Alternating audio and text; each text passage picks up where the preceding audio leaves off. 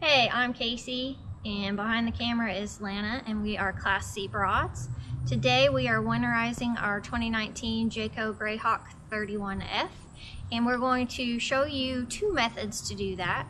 One using an air compressor with RV antifreeze in the traps, and one just using the RV antifreeze throughout the plumbing system. 'Cause we're Class C broads, we're girls who RV, we're dames who don't, just living the dream. Let's go look up the toad and hit the road.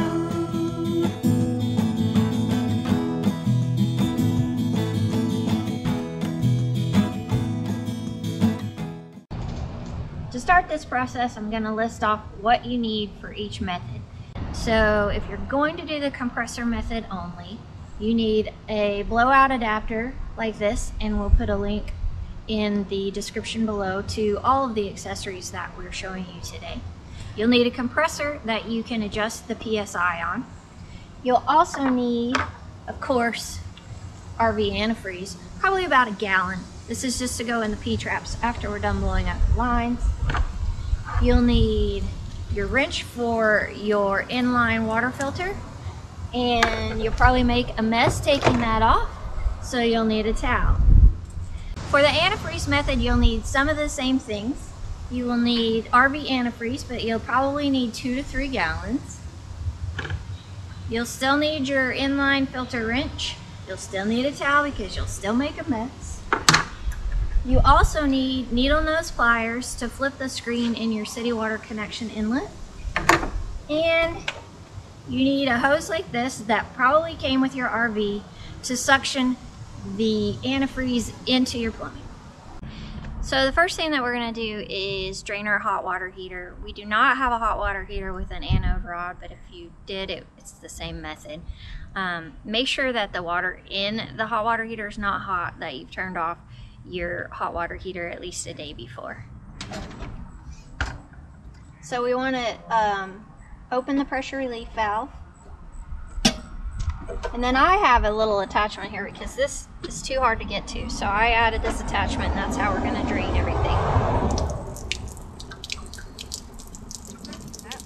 While we're doing that, we can open our low point drain on the RV so that we can get any water out of the freshwater tank. And we also have 2 other low point drains that I'll show you. Come on. So this is the low point drain for the freshwater tank, and we need to turn that, open that up and let the water come out of there. There's also 2 other low point drains, and they're under here, and if you come in, you can see they're marked low point drain, and we're going to open those guys up too.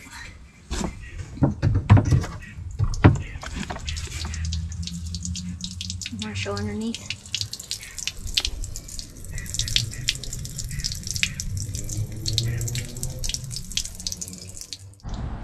You also want to make sure that you empty your gray and black tanks so that they don't freeze. That would be gross. Poopsicles.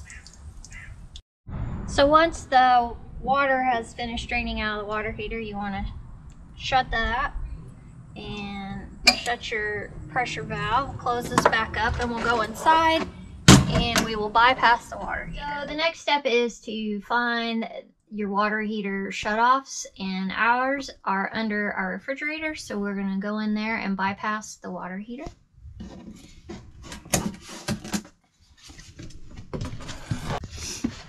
There are 3 valves. As you can see right now, it is not bypassed. You see the water coming through here into the water heater and then back out. What we want to do is flip them all. So we're going to flip this to turn it off, this to turn it off, and this to turn it into the bypass. So now the water will route itself back out without hitting the water heater. If you are only doing the air method, you also need to get the water out of your pump. So we're going to turn the pump on for probably 10 to 15 seconds and run some water.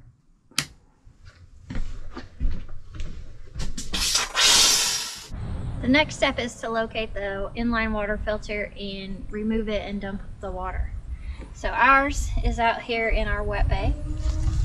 It's tucked way back here.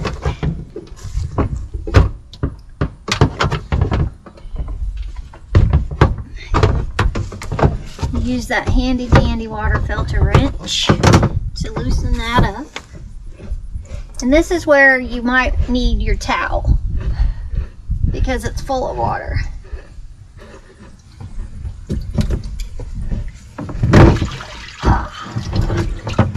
Try to catch as much of it as possible, but as you can see, it's still gonna make a mess. So if you have a water filter in there, you want to take it out. And you also want to empty out any of the water.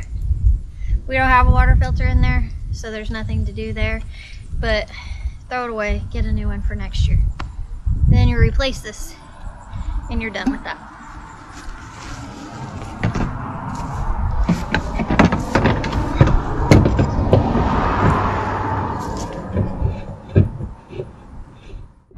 So now we're going to start the process of blowing out the water lines. And again, you don't have to do this. You can do a combination of this and the RV antifreeze. You can just do this with the antifreeze and the P-traps. It's whatever you feel comfortable with. We're doing this, you know, to make sure we get as much water out of the lines as we possibly can, and to show you guys how to do it.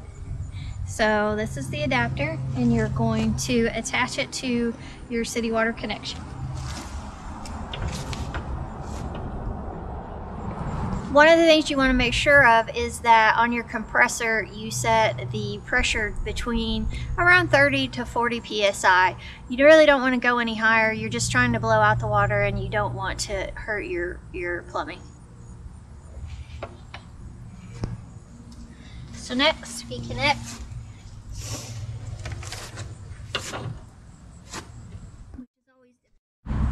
Now that everything's hooked up, we're going to turn on the compressor and go inside and open up the faucets.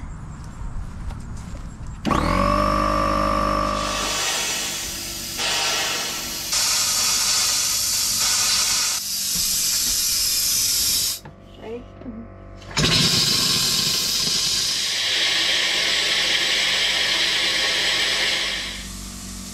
Once you can put your hand under there without any water coming out onto your hand, then you're good to go. We're not yet there, as you can see. Make sure you do both sides, hot and cold, of every plumbing fixture that you have, including the outside shower.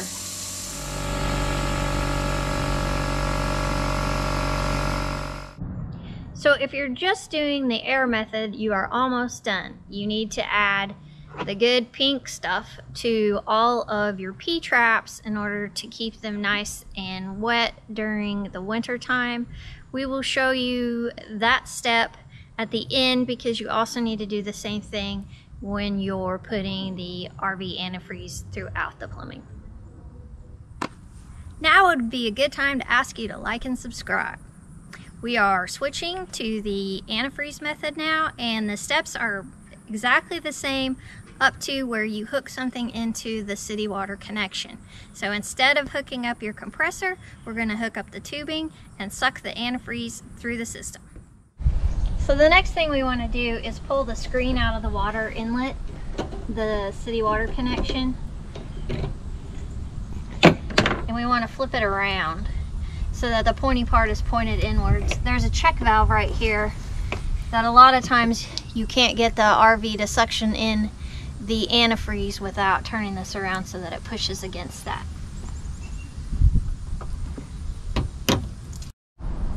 To allow the antifreeze to get into the system, you need to switch your valves to 2 and to 4, which is sanitized winterized lines. So we're going to close the low point drains.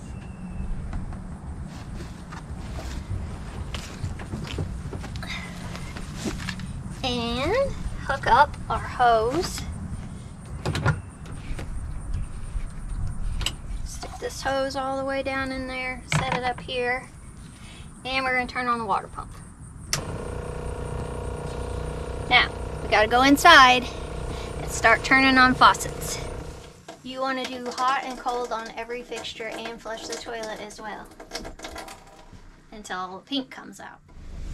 At this point, since we're the furthest away, we need to check to make sure how much antifreeze has gone through there. We may be out already.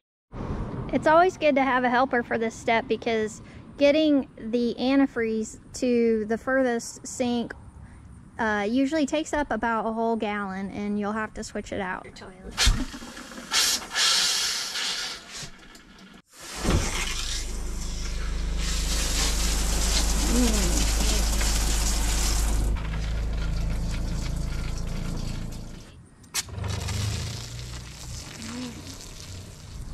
Once we have everything pink, turn off the pump and disconnect the hose, and then we'll go inside and we'll put the pink stuff down all of the P-traps.